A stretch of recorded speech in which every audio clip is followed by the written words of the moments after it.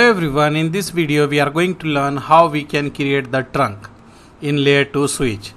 So example, I have two layer 2 switch. Let me give you one scenario. I have this two layer 2 switch, okay, and this one is connected with the link. Okay, you can take two link or one link, no issue. Now we will take two, and imagine you have some machine here and some machines are here. Okay, and now you need to make the trunk between the switch. So how we can make the trunk? If you want to make some interface as a trunk, then how we can make that one? We are going to learn that one now. So this is our topology, and here we can give any IP. Let me go to this machine. I will assign the IP here 192.168.1.1, and the gateway we don't have because we are using the switch only, we are not using the router. And this side we will have 192.168.1.2, and let me assign here 192.168.1.3. okay, and here I will go, here I assign the 3, so I am going to this PC, I am going to assign here 4. So I will do here 192.168.1.4. okay, now this PC can communicate because all are in the VLAN 1, so no issue, it will work. If I ping here 192.168.1.4 or 3, it will work. This PC is having the 3, okay, this PC is having the 3, they will work, no issue, because they are in the same VLAN. But imagine if we have different VLAN, then we should create the trunk. We should make this port as a trunk. If we did not make this port as a trunk, then it will not work. Okay, if we did not make this port as a trunk, then it will not work. Now all the PC are in the VLAN 1, that's why it is working. When you move this PC in some different VLAN, then it will not work. So now what we are going to learn? We are going to learn how we can configure this interface as a trunk in layer 2 switch. So this is simple command I will show you here. In our next class we are going to learn how we can create the VLAN, what we can do, that all stuff. Now just I am going to do the simple configuration here. First I will change the host name as switch 8. This is a switch 8, and after that I can see here what interface I have. I have interface fast Ethernet 0x1 and 0x2. So I need to make these two interface as a trunks. So I am using, this is a catalyst switch, normal operating system. This is not a Nexus switch. If you are using Nexus switch, no need to write the range command, directly you can do, but I am not using the Nexus, I am using the catalyst switch, so I need to use the keyword as range.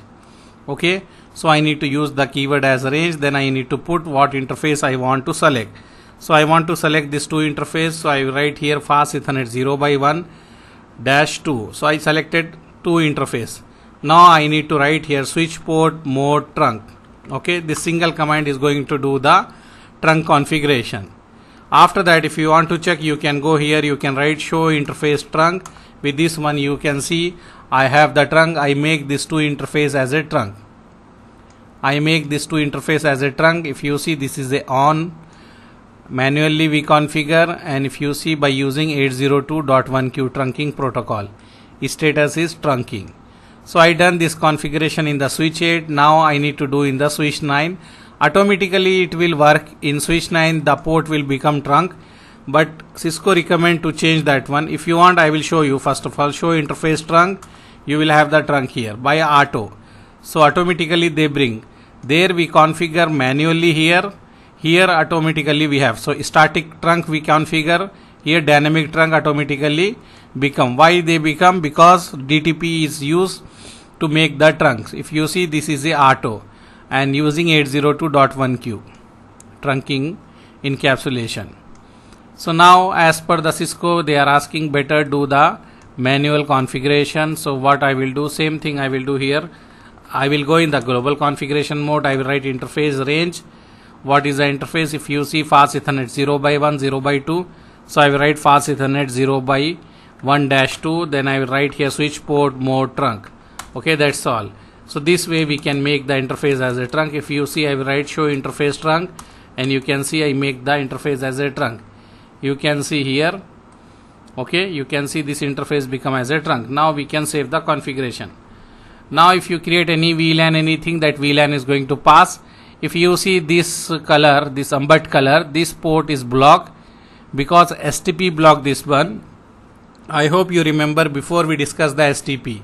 STP is a spanning tree protocol which is used to remove the loop from in the network. If you see, maybe frame will go like this and it will come back again like this. So we will have the loop in the network. That's why STP block this port, so frame will not come back. So we can say this is a redundant link. Redundancy we done, we have the redundancy here because we keep two links. If this above link go down, we will have the other link will start working. So we can say we have the redundancy in this network. Okay, that's why it is in block.